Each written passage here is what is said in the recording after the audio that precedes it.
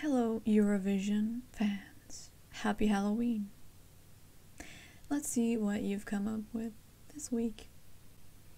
What is the best slogan from the past decade and why? Share the moment. Feel your heartbeat. Light your fire. We are one. Join us. Building bridges. Come together. Celebrate diversity. All aboard. Dare to dream. Open up. Open up. I honestly don't really care too much about the slogans. And I don't really have a favorite, maybe 2017. I can't believe ESC 2010 was 11 years ago. Yeah, I have these moments every once in a while. GJon's Tears nominated for Best Swiss Act in MTV European Music Awards. Oh, cool. Can someone please make this happen? Countries don't like us, it's voted on politics. What politics has kept Europe, or rather EBU countries that take part in Eurovision, from voting for the UK? Blah blah blah, Brexit, blah blah blah was probably gonna be the response. There needs to be a UK casual bingo card. Well, you can make a bingo card about anything. Virok Flame Tour Spring 2022. There's a gap between 30th and 20th. Well, you think they're gonna take part, but actually they just don't want to intervene with Eurovision, like people are gonna watch, like they, you know. What entry do you feel like was carried by the staging? Although 2018, yeah, a lot of songs were elevated by the performance. I feel like Adio from Montenegro was elevated. I think Serbia was elevated. Grammy season has begun and Maneskin are taking their first shots. Well done. Way back Wednesday it was winter, spring 2017, and Francesco Gabbani was king. Nice. That's a throwback. Eurovision results from 1997 to 2008 without any televotes. 1998, 99, 2000, 2001. Why are we doing so well? What happened? I thought juries were supposed to help smaller countries, but it's quite the opposite.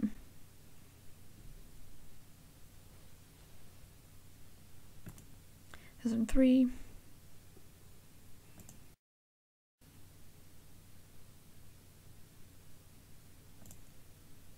2006. 2007.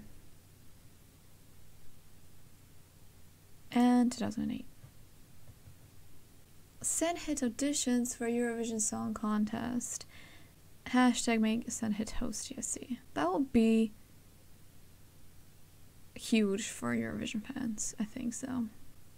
I want to see juries have to give written criteria for their votes. I understand it's probably hard to say exactly why one song is 5th place and another 6th, but I think it's a bit frustrating that they don't give any worded appraisals when they vote. I would mostly like to have an explanation. How is it possible that one country is always ranked last by every single jury member, and why are some countries always ranked in the top 5, which ultimately ends up being, you know, number 1?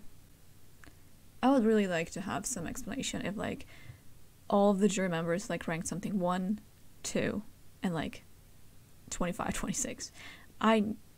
That's heavily suspicious.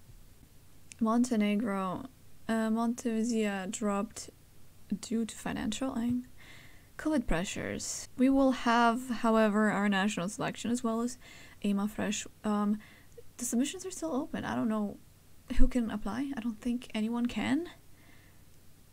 I mean, from any country, but yeah, EMA Fresh has submissions over for another 3 weeks, I think.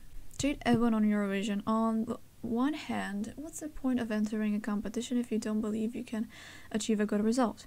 But at the same time, your personal validation can't depend on the result because it's so fickle and unpredictable. It's hard not to take things personally. First, names for Eurovision. Australia announced Isaiah Firebrace, Jaguar Jonesy, I don't know, and Paulini. 3 types of Release Me listeners. I love this song. I also like it. God, this song is so boring. I wish there was a song that everyone felt the same about. So that has been released the preview of the Grammys 2022, and apparently we have some familiar faces. Eurovision Museum opens in Husavik, Iceland.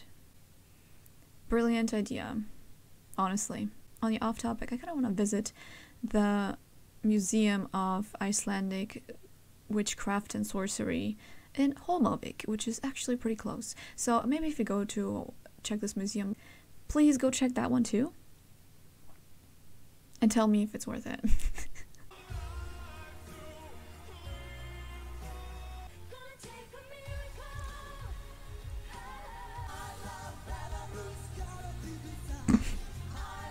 I don't hear that. And my mom. I did not hear that.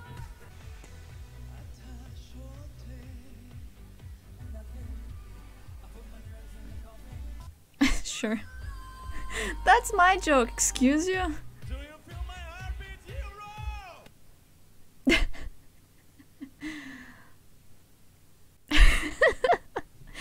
A lot of those I don't hear. I do hear the balls thing from Finland. But only because like so many people have commented that that's what it sounds like when I made the YOLO video, and yeah. Molly sent in during Melfest 2021. I want to see the new Hunger Games, but that means I'll have to look at my ex for 2 hours. Well, yeah, 2000. Happy New Millennium. Now we had the greatest decade, let's just carry on. What could possibly go wrong? 2000. Right? I don't like this meme, to be honest.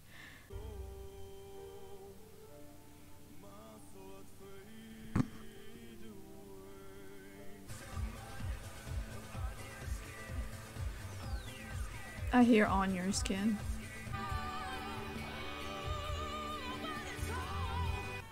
No.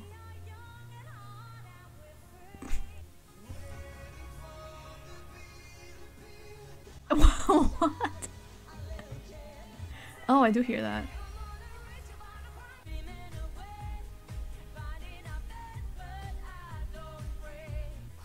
Oh my god. No.